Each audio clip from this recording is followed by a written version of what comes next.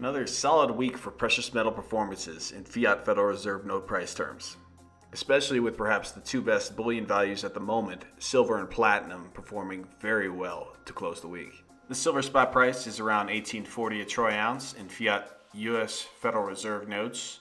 The gold spot price marked down a few bucks this week, closing at 1,522 fiat U.S. dollars per troy ounce. The platinum spot price shot up nearly $100 this week, closing at around $935 per troy ounce. And I've mentioned to you before, if you're a regular listener to the show, platinum is about as cheap versus gold as it has been in about 100 years of time. Apparently, some momentum Nymex derivative traders figured that out this week and moved the markets accordingly. The gold-silver ratio dropped like a rock this week. It now takes just over 82 ounces of silver to acquire 1 ounce of gold in spot price terms. This week, we will be speaking with returning guest Dave Kranzler about the crazy economic conditions of our times.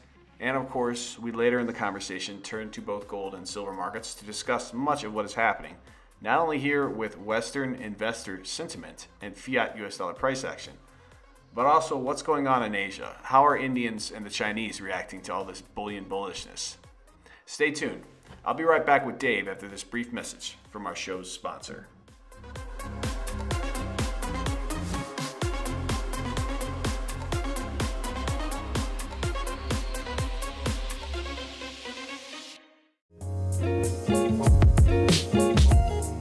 SD Bullion is a high-volume, physical precious metals dealer here in the USA. If you are acquiring an investment-grade bullion position, be sure to bookmark www.sdbullion.com/deals, where each and every week we source some of the best bullion deals for our over 100,000 customers worldwide.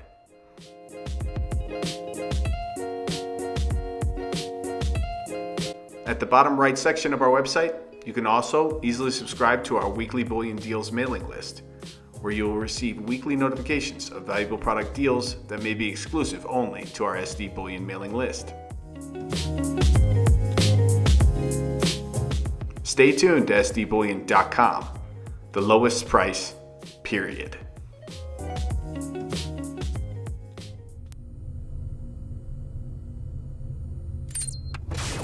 Welcome to this week's Metals and Markets Wrap. I'm your host, James Anderson of SD Bullion. With us this week, we have a returning guest. It's Mr. Dave Kranzler of Investment Research Dynamics. Hey, Dave, thank you so much for taking time coming back on our podcast.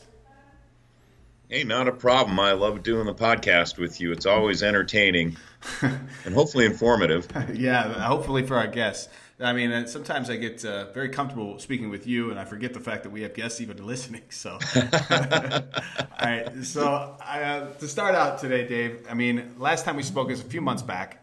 Obviously, things have changed a little bit this summer. I think things have gotten a little bit more bullish in the precious metal sector for certain, and perhaps more volatile too in the other markets, other financial markets. I wanted to give you a chance to give you an update of your view of what's going on, just in general, macroeconomic conditions in the financial industry. Sure. Well, we're watching a repeat of 2007, 2008, only this time it's 5 times as bad. Yeah. So, and I think that's probably what's driving up the price of gold and silver for the most part. And it's not just the United States, it's the entire globe. The global financial system is a catastrophe waiting to happen. We've almost been conditioned, right? I mean, if we talk about how the severity of this building up decade after decade, I mean, every crisis seems to get louder and larger and bigger, right? And so it's almost like we're just taking for granted the severity of so many things that are happening, right? I mean, it's just difficult to even put it into context. I think it's just part of the human condition because, as you mentioned, you see the same cycles repeating in different forms over and over and over, mm-hmm. and at the root of it is a fractional banking system and fiat money. Mm-hmm, mm-hmm. Right. And this is the general symptoms of what comes from a system that's coming apart, that's really starting to fail and not work. You have a situation where literally they turn the rules of interest rates on its head. The fact that you have $16 trillion in notional negative interest-bearing government bonds, I believe, and there's other private corporate debt out there too that's negative interest rates, right? In Europe, I think the majority of corporate debt is even negative now. Is that what I read the other day? I think it's sheer insanity to me. I'm not convinced that it's investors driving that. I think it's mainly the central banks over there buying the debt. Yeah, because you see the same thing in Japan. I mean, yeah. The Bank of Japan, I think, owns.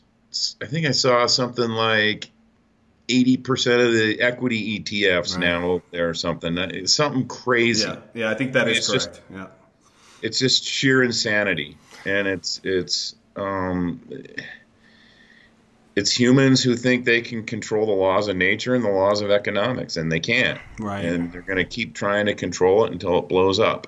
Yeah, I guess, when we're talking about these arrogant financial central bankers and people who want to control things in government, et cetera, there's always the talk. They know there are unknowns, but they also they're unknown unknowns of some of the things that they're doing. It doesn't even reflect on some of them, like the repercussions of some of the idiocy that's going on here. And someone that I respect a lot is William White. He worked for a long time at the BIS, and in terms of research. And I've watched a couple of his interviews recently, and he's just one of the sharpest guys who talks about central banking and who literally was a central banker for a long time. And I was just watching his interview today, and that's why I brought up the unknown unknowns. The disparity of wealth getting wider because of this QE debauchement that's gone on the past decade. I mean, and the political repercussions of that, what we see right now with Trump and the vote for, and it's basically an FU vote, essentially, to send Trump into the office. And I just saw a tweet today, like someone was talking about, what was her name? The Democrat begins with a T. I'm forgetting her name. The Tabby. Oh, Tulsi Gabbard. Yeah. Tulsi Gabbard. They're trying to keep her out of the debates. And some of the people on Twitter are saying, like, the fact that they want to keep her out of the debates is why they want her to win. I mean, she's basically the FU vote on the Democrat side right now, it seems. Ironically, if you listen to all the Democratic candidates, and I don't listen to them all, there's too many, but she's the one that makes the most sense. Right. Yeah. Yeah. She may not have an idea about financial. I think she understands, like, there's a lot of criminality financially, systematically, a lot of injustice going on, wholesale injustice with the American people. Although on a micro level, I don't think she talks enough detail, and I think that kind of underwhelms some people. But when she talks about war and the military budget and stuff like that, I mean, that's why she's hated, essentially. Oh, absolutely. I mean, she's basically talking about cutting back on that, and that's a lot of money to a lot of people. And those people are nasty, by the way. If you cross them, they will try and ruin your life with allegations. I mean, I've heard absolutely crazy stories from people that I speak to in this industry that are former military of things that have happened in their lives. It's just absolutely wacko. So if you're anti-war, sometimes the repercussions of those things will be pretty ugly. So anyways, it was we kind of veered off on a tangent. I just wanted to, kind of touch base in terms of just the general craziness of what we're seeing. This fall coming up, we're very close to September now, and this is generally where things start going haywire, right? Last year, in October, it started getting a little nutty, and it got bled into December, and we had the Mnuchin Christmas Eve tequila stock rise, essentially, where he called the heads of the banks and tweeted out to everybody, no problem, I talked to everybody, and the stock market will be fine. And the stock market came back to new nominal highs like 4 or 5 months later. It looked like Mnuchin and his team of stock pumpers, they did a good job. They pumped it, they reflated the bubble that appeared to have been collapsing. So, well, they had help from Powell. Powell, how so? How do you think? Well, he's the one that came out and gave the speech that indicated that the Fed was going to probably loosen up monetary policy again. Yeah, basically it turned face where they were talking about they were going to be raising interest rates to now we're cutting interest rates to now we have cut interest rates to now are they going to be cutting interest rates again? A lot of people talking 50 basis points, potentially 100 basis points before the year's out. I don't know. We'll wait. I just wait and see what happens. I Sure. don't try to guess what the Fed's going to do anymore. I mean, when he gave that speech, I think it was on actually the day after Christmas, he basically said that the Fed was going to end quantitative tightening in October. Well, now they're ending it 2 months early, and in fact, it looks like they're starting to restart QE in a minor way at this point. Yeah, it feels like obviously the rates are going to be cut more, and the calls for some type of weird QE will probably be coming into play, I imagine. As we discussed earlier on, how Europe seems to be buying up all this debt, this negative interest rate debt, going Japan.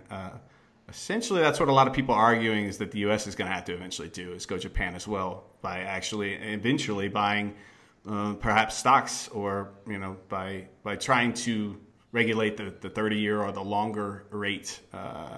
I've seen hints of that even where it seems like they're going to be doing something extraordinary in terms of interest rate holding and pinning it down essentially. It won't help, but whatever. I mean, I think if Trump had his way, the Fed would be buying stocks every day. I would.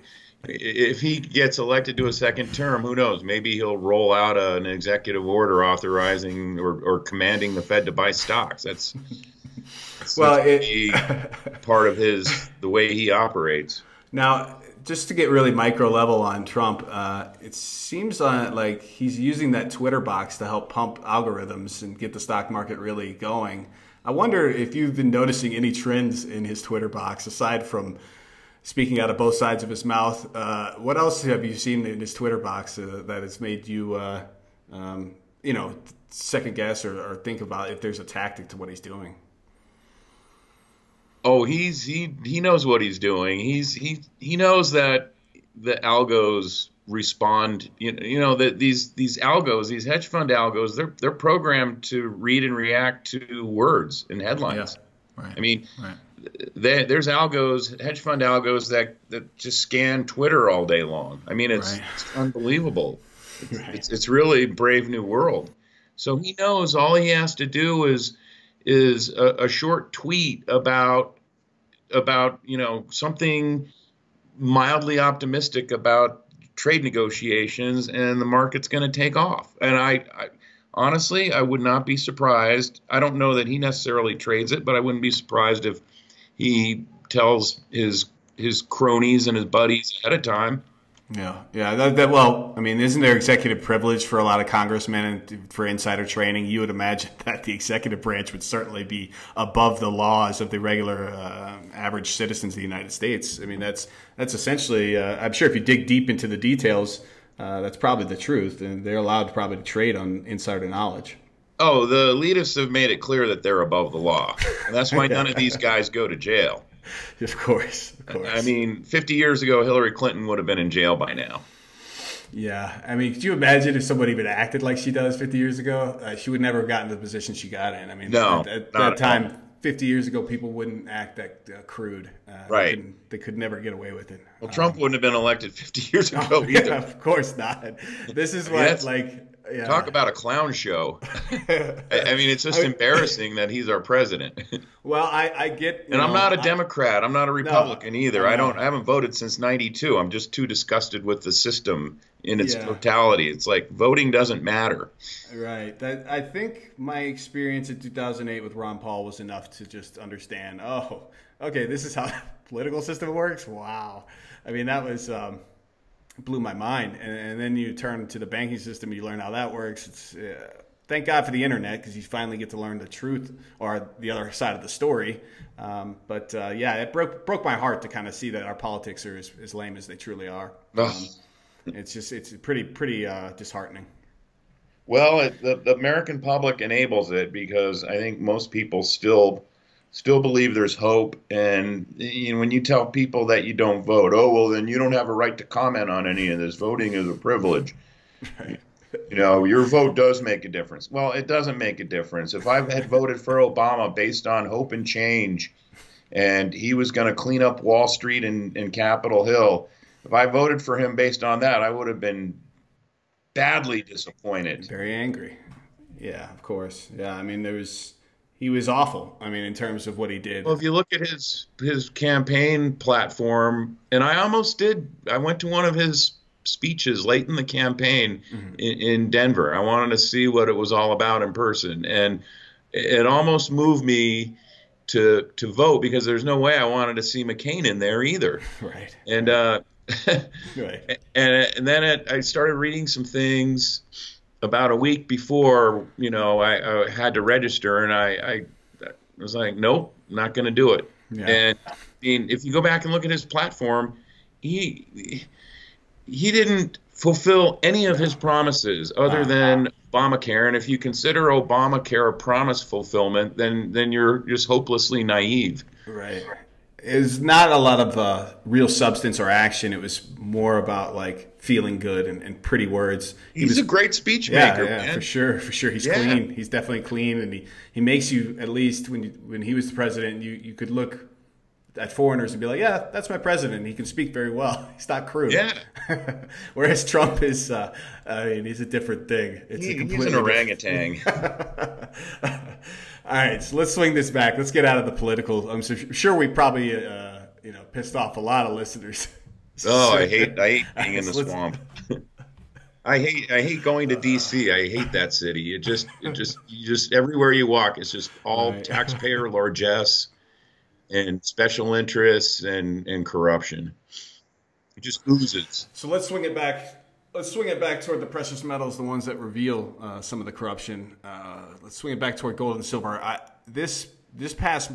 This whole summer in general, usually gold and silver is very quiet and very dormant in the summer. That's been the absolute opposite here. This has been a hell of a summer for gold and silver, especially gold. But silver of late has been showing extreme power. Platinum as well, doing pretty well.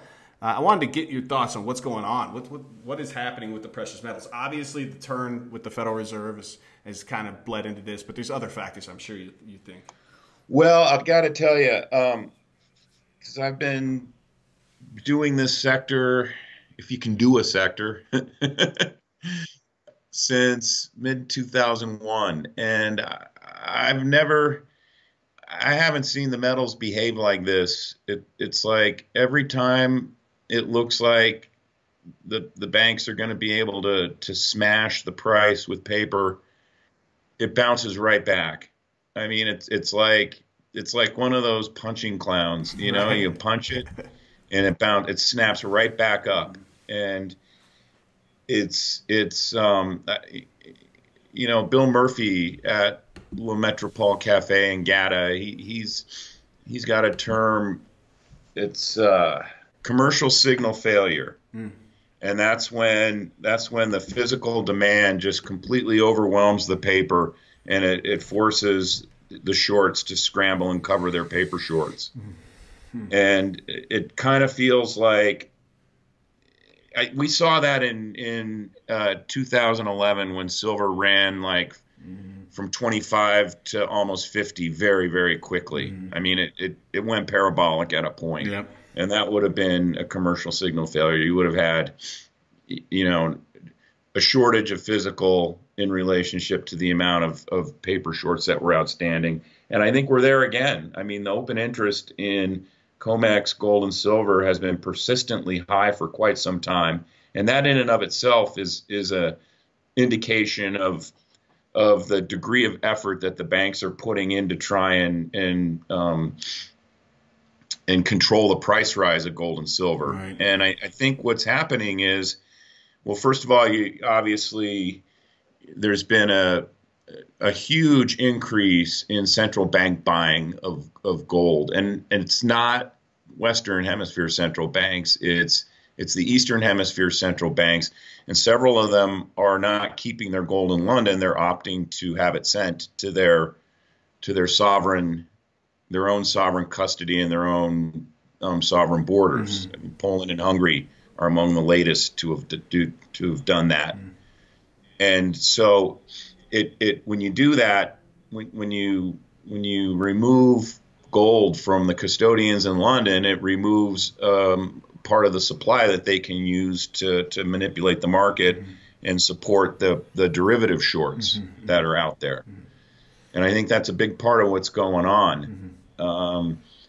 And there's gold forwards have been going into backwardation. Lease rates have been going into backwardation, and those are all indications of physical tightness. Yeah. So, and I think over and above just the central banks in the Eastern Hemisphere, I think over and above their accumulation of it, it feels like there's the presence of a large buyer or buyers in London, and that's a big part of why whenever there's a big paper attack on the price of gold and silver, why it snaps back very quickly.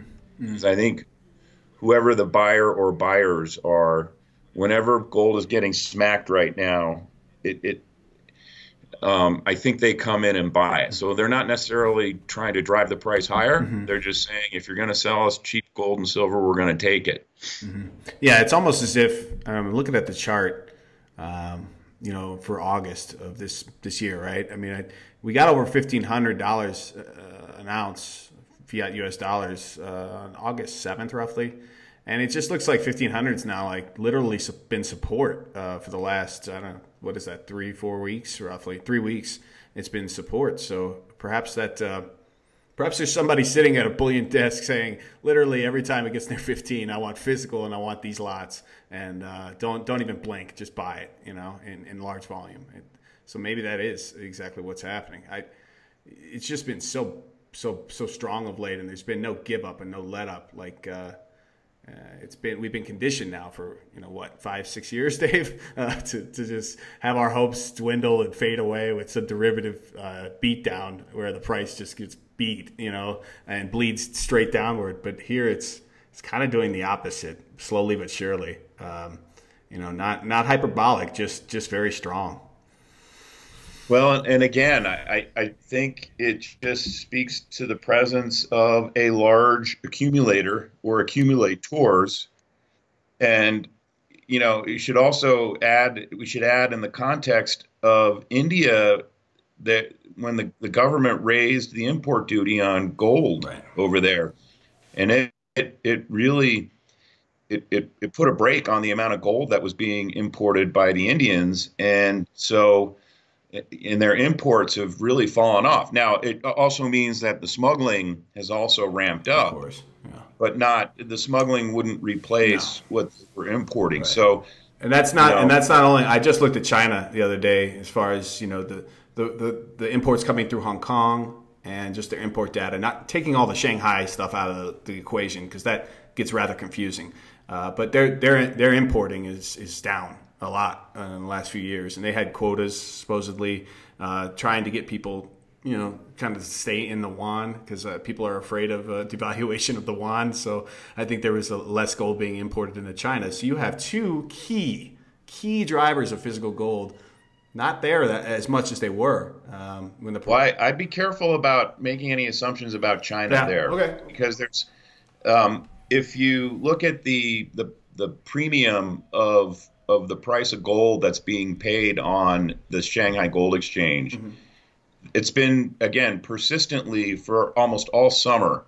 It's been $12, $13 above the world, the spot price of gold, and that's an indication that demand is higher than supply, and it's been suggested that the Chinese government has restricted the supply of gold into the Shanghai Gold, because I don't know, some of the listeners may know this, some may not, but all of the gold that gets purchased in China has to go through the Shanghai Gold Exchange, except the People's Bank of China.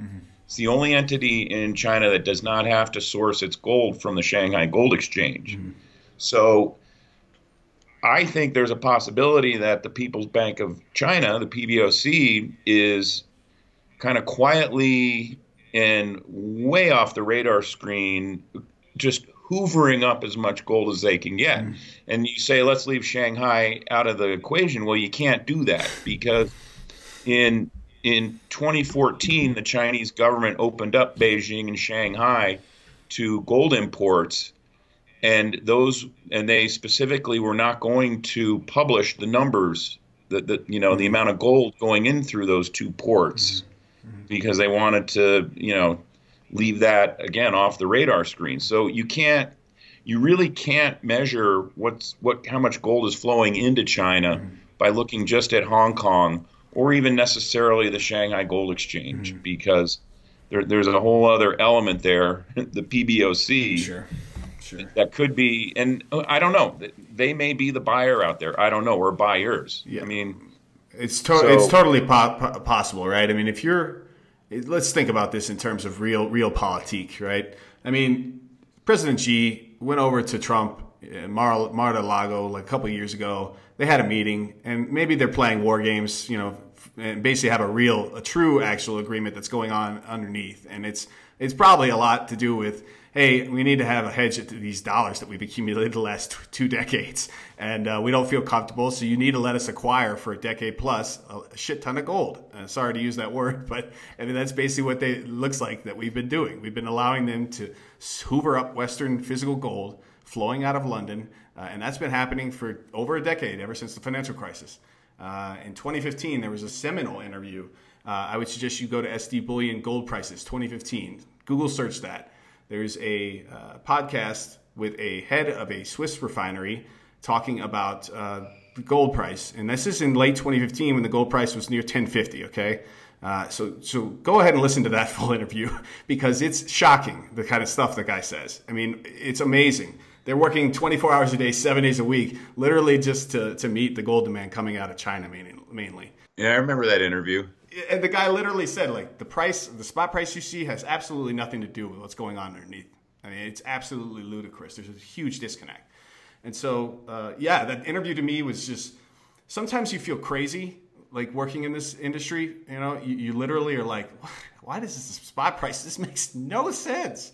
But then you get somebody to confirm you're not crazy, and you never forget it. It's like, okay, sometimes when I need to feel like I'm not absolutely crazy, I need to go back and listen to that interview because there's a guy who works in one of the 4 major gold suppliers in the world, and he was talking literally like he was on King World News or Silver Doctors. We were just talking about the gold price going to the moon, right? I mean, it's like, it was, to me, it bolstered my confidence in that I was on the right track, essentially, when I heard it. So, anyway, I always bring it up whenever I talk about China and gold. That's to me was one of the aha moments when I heard that interview. Yeah, there's no question about it. I mean, GATA's compiled all the evidence that you need to see, and it's like when people want to ask me what's going on and how do I know, I would say, look, just go to the GATA website and go to their archive and start reading the articles from starting around the year 2000. And you don't have to read them all. You'll know from the titles which ones to read. I've had a couple interviews with Chris Powell. That guy is sharp as a tack, and he pulls up all the major tent poles of where, like, here's it's just like hardcore evidence you bring into a court of law. And he's just rattling them off his head, and it's just amazing how good he is in long form interviews. You give him 30 or 40 minutes of space, and he will just he'll put out a convincing argument of what's been going on, and not necessarily like he's not like Gold Bull, like he's simply just saying, look, we should have free and fair markets, and we don't. Right, absolutely. Commendable, Chris Powell and the team over at GATA, what they've been doing. So maybe if I could swing it back toward one of your latest posts. I saw you tweeted it out yesterday, and it's kind of what drove me to call you. I wanted to talk to you about your post where you talked about don't let the CPM group feed you a bag of brown stuff about silver. And that's on investmentresearchdynamics.com. I've had CPM Group's head, the proprietor, Jeffrey Christian, on this podcast a couple times. Some of the listeners don't like Jeffrey Christian because they think he's essentially a apologist for the criminal banking syndicate, essentially. Oh, he is. That's what okay. So I get it. I understand the anger, but sometimes I like to have him on because he gives good opposing arguments. It's good sometimes to hear them, and to sometimes I don't challenge him back because I don't want to be confrontational sometimes in interviews. So there'll be things he says where I just like, that was bullshit, but I won't say it on the interview because I don't want to get in a situation where the guy won't come on, because I want to have him be able to come on the interviews. I find it interesting. And to be honest, I mean, he was dead right. Like in a couple interviews in 2011, where he basically called the silver spike. The silver spike was probably something that you should sell into. Gold spike's probably something you should sell into in 2011, and he was proven correct. So sometimes broken clocks can be right, and essentially, that's probably true with us as well. But anyways, to digress, I want to bring it back to this latest publication that they did on silver. I read through it, and I'll put it in the show note links if people want to read through it. But could you go over kind of why it made no sense at all? Well, his whole premise is that it says right in the second paragraph, investment demand has been very low during this time. So he's talking about from when silver rose from 1641 to where it is now, from the end of July till now. And I don't understand where he's getting his facts and figures from on investment demand. He bases it on the sale of 1 ounce silver eagles from the mint. And to me, it's idiotic to think that the U.S. retail investor demand for silver eagles drives the price of silver. Or I mean, silver eagle sales in any given year are at most 5% of global production in a year. That's not enough to push around the price of silver up or down. So, I mean, if you just look at the cash flows into SLV and some of the other ETFs, I mean, those flows alone have been enormous. And that doesn't necessarily mean, I'm not saying that I believe that cash turns into actual silver bars that are kept in the vault. I think those ETFs were designed as a cash trap for institutional investors who wanted to invest in gold, and that made it easy for them to at least index the price of gold because that's all they do. But I mean, first of all, 75% of all silver consumption in any given year goes to industrial uses and jewelry and silverware manufacturers. And he doesn't talk about that at all. It's only very rare. I think 2015, maybe a quarter of all silver went to actual investment demand, and that was driven because in 2015, you recall, silver had finally looked like it bottomed out in price, and people were buying it hand over fist. The physical interest in buying bullion, and not only here in the United States, but also in India, was massive. India, there was other places in too, but if you look back at the data, literally a quarter of all the physical silver bullion supply was for investment demand, and that's probably back into the teens now.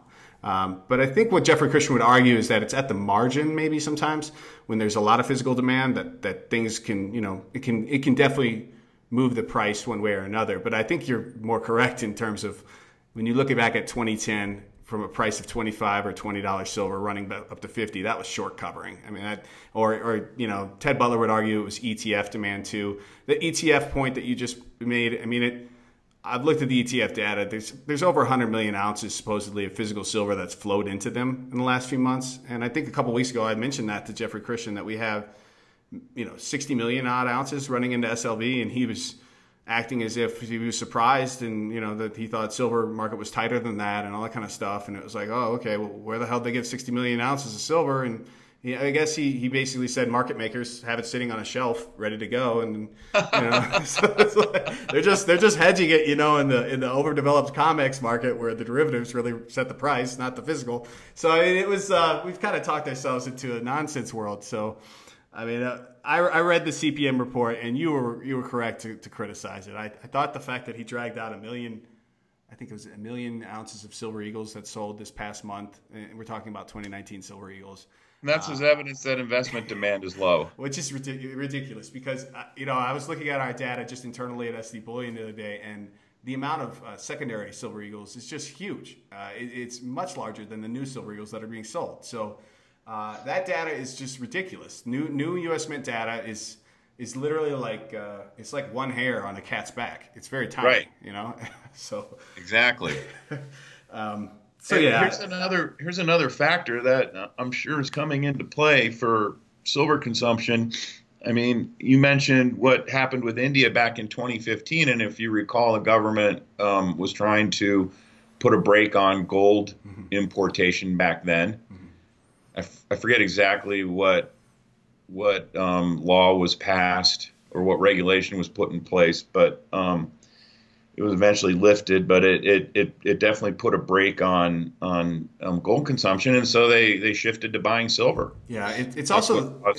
I have a feeling that's what's going on right now. I haven't looked for the data, but I mean the Indian public is going to convert their cash, their rupees, into gold or silver, and their preference is gold, but they'll also buy silver if gold is impractical or too expensive. So I'm sure that once the import duty was raised, I'm sure a lot of the Indian public started buying silver, and now you're going into the largest buying season for the Indians for gold.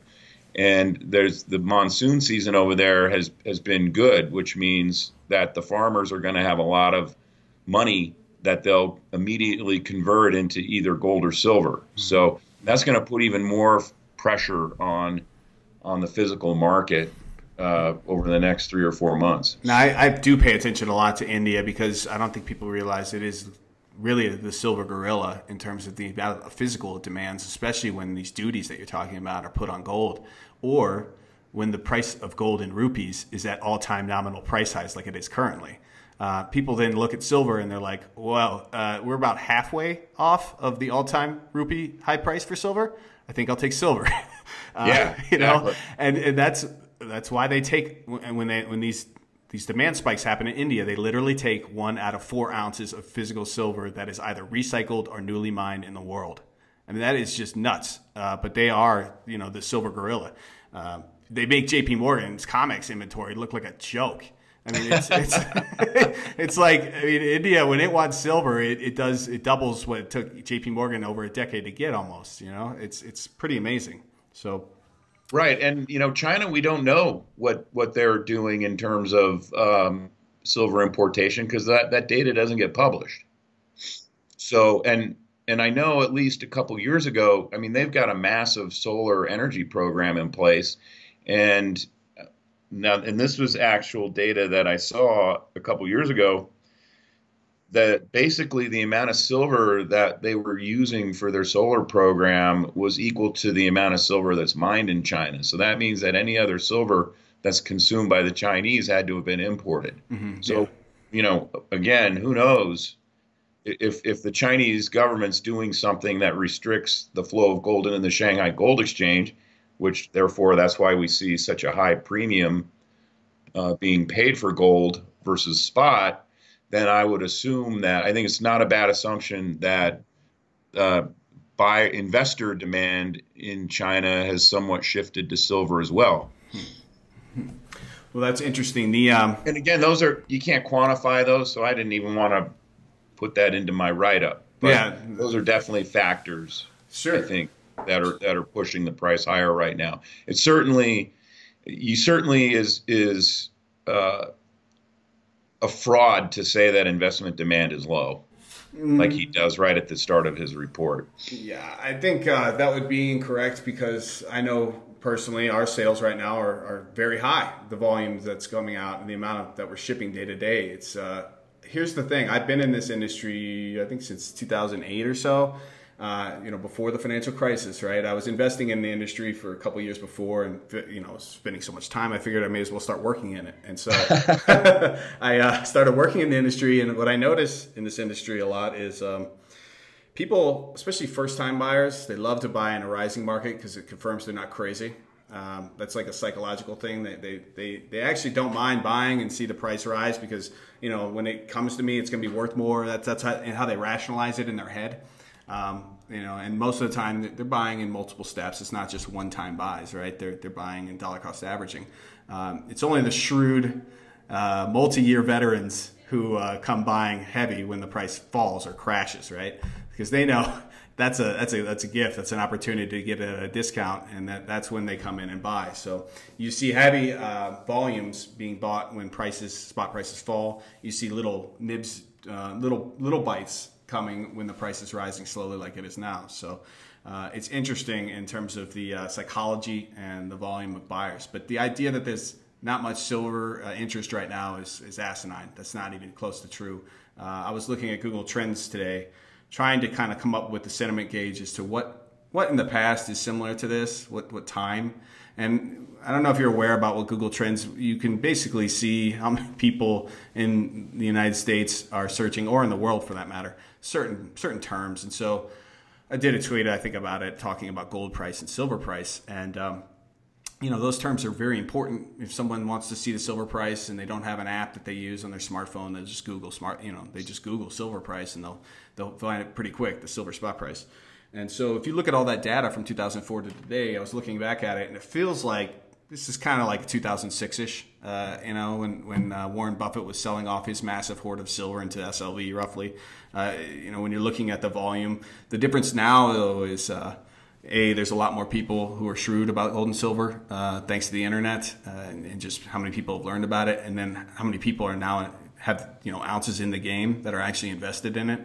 And so it's just a larger amount of people individually who are interested in this sector. So, but sentiment-wise, it feels kind of 2006-ish after reflecting on it. But I wasn't even in the industry in 2006. I was investing on the side, kind of looking at it and making stupid mistakes like buying GLD and buying from dealers that were no good, or calling dealers that were no good who were trying to put me in leverage accounts and things like that. So a lot of learning the hard way, I guess, Dave, is kind of how I got to where I got. But anyways, I thought people might find that somewhat interesting, because it's a reflection of over 10 years of being in this business, and it's trying to gauge. Well, the sentiment is obviously bullish, and for a very good reason right now.